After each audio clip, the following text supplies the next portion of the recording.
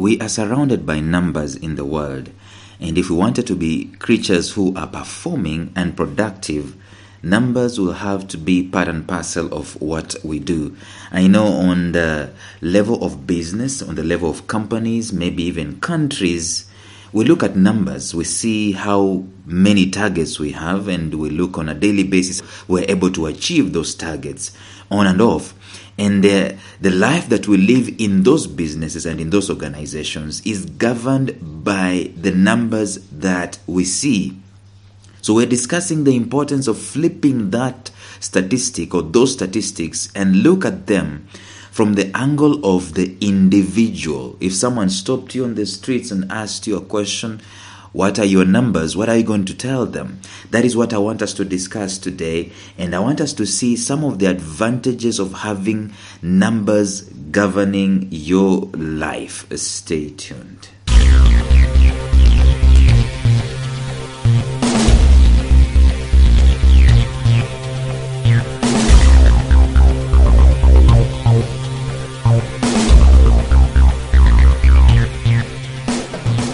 Welcome to the Life Signatures podcast with Lawrence Namale.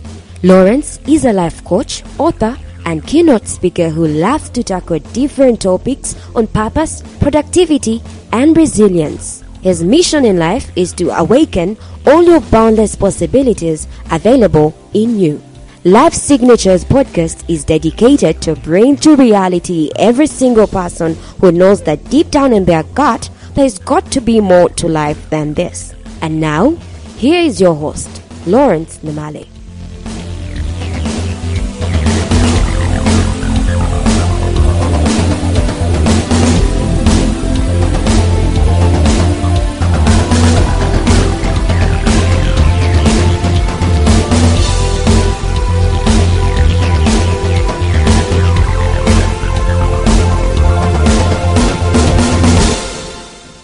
Even if you're spiritual enough, you realize that at some level in time, at some point in time, we talk about numbers a lot.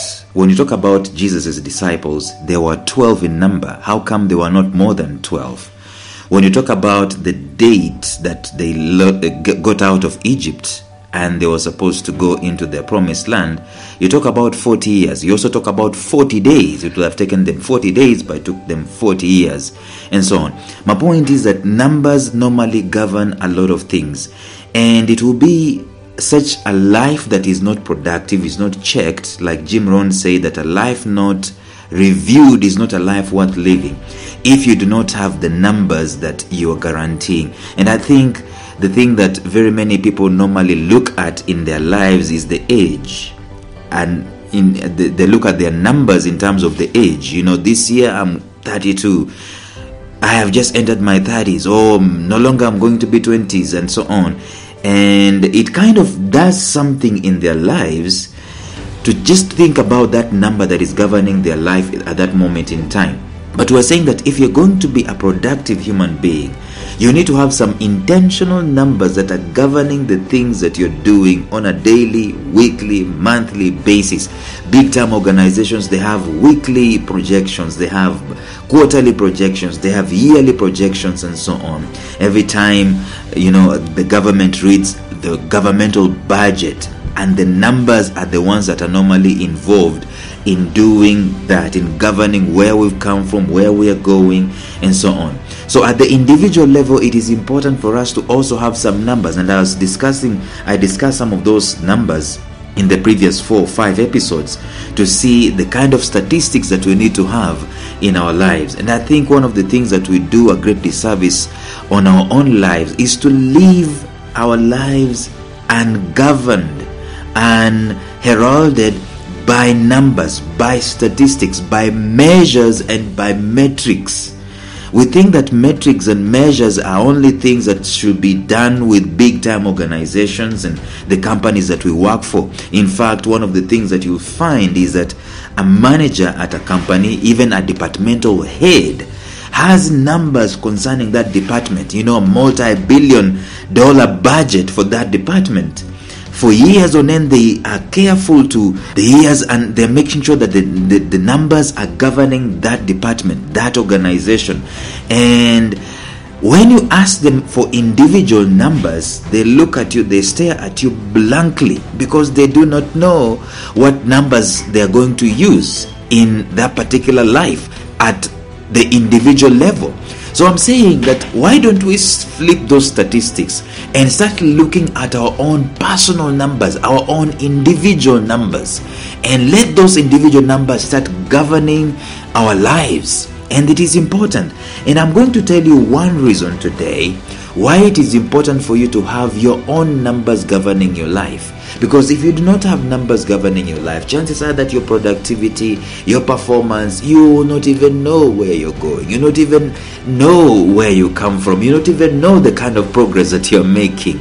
But today, the very reason as to why you should have numbers in your life is, number one, it brings intentionality into focus. One of the greatest things, one of the greatest values that you can ever have in life, if you are a visionary, if you're a person who is sold on to productivity, you're sold on to performance, this thing of intention is absolutely critical. When there is no intentionality, then there is no productivity, there is no performance. When there is no intentionality, the potential that someone has in their lives continues being wasted. It just goes, just coasting around in life. You will not know how much potential there is that can be exploited when you are not intentional. But you see, the intentionality is governed by numbers.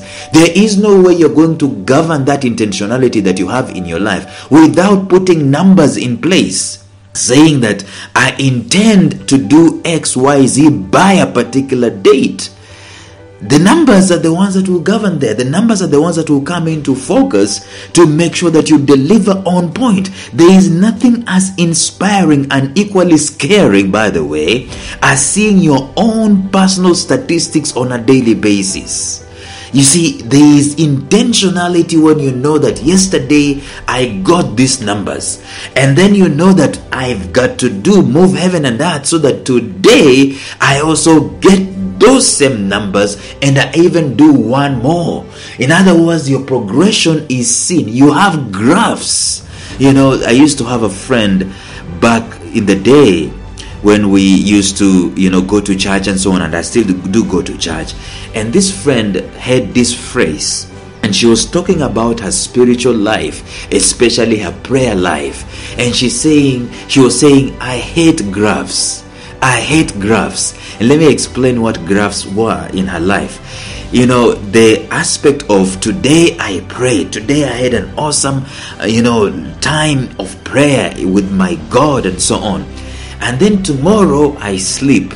And then the next day I pray. And then the next day I don't. The next day I don't. And then I wake up 3 days later and I have a prayer life and so on. It is kind of like graphs, up and down, up and down. And she said, I hate graphs. But let me tell you this. You will not have this come to fruition or come to focus if you do not have numbers. Numbers will help you to see how your graph is progressing. I know she hated graphs, especially the down part, but I can tell you that you can have the up part. In other words, you see your numbers on a daily basis, and you see where you are, you see where you should be, and you go one step ahead or 2 steps ahead and so on. In other words, you're always in an upward trajectory. Either you are flat, which is okay, by the way. I said about flatlining some time back. You'd rather be flatlining on a higher level than flatlining on a low level. But it is, let me tell you, it is even a difficult thing just to maintain a flat line. It is not an easy thing to maintain a flat line, as in to keep being on that level of performance day in and day out. But the numbers are the ones that will tell you. The numbers are the ones that will give you the focus. And this is only done when you have the numbers giving you the focus. It gives you intentionality. In other words, tomorrow you go back with the intention that I have this number to get. I have this score to make. And so the intention is heightened because you have a number to beat. But if you wake up in the morning and there is no number to beat, there is no score to have, guess what? You will just live without intention. In fact, the only true weapon that will enforce personal intentionality is tracking your own statistics, knowing where you are, knowing what you did yesterday, knowing what you must do today. You have your own scores to do. Like I told you in the previous episodes, you have your scores in terms of health. What did you do in your running circuit last week? So today you know what you're gonna do. I have a friend who has a number in terms of running, and he says that I think it's every month or every week, I don't know, I can't remember, but I think he says every week I must run 60 kilometers. Every week I must do my 60 kilometers. That is a number, and that number forces him to become intentional. And do you know what he does? He leaves his car at office and runs back home on a particular day in the week, and then his wife is going to drop him the following day. That intentionality cannot come without the number being there. The 60. He's got to hit 60 kilometers every single week. He's got to hit it. That means averagely he must run at least 10 kilometers a day. And that is a number that makes this intentionality business come into sharp focus. So if you want to have intentionality in your life, the best way to sort out that intentionality is to have focus. The best way to sort out that intentionality is to have numbers. Have numbers in place. Put numbers in place. Numbers in terms of your finances. Numbers in terms of your relationships. Numbers in terms of your business. Numbers in terms of your health. Once you have those numbers in place, guess what? Intentionality just comes into place. And I know I can wing this by saying that Jesus Christ said, where your heart is, where your treasure is, there your heart will be also. How do you have treasure in a place? You set an intention in there. You put numbers in there. And when the numbers go, the intention is going to follow. So one of the reasons as to why you should flip the statistics and have these personal statistics to govern your life is simply this. It is going to bring intentionality into focus. And you and I need to be intentional in order to be productive. In the podcast tomorrow, we're going to talk about something else that is important in terms of having your own personal numbers. So look out for that and stay tuned.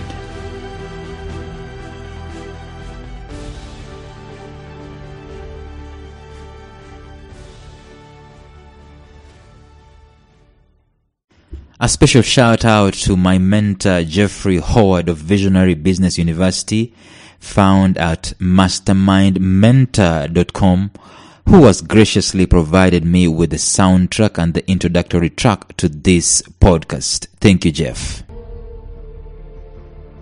Thank you for listening to Life Signatures Radio. If you enjoyed today's show, subscribe to Life Signatures Radio on iTunes, Stitcher, or visit our website at lifesignatures.libsyn.com. Life Signatures Radio, fresh, clean, and inspiring.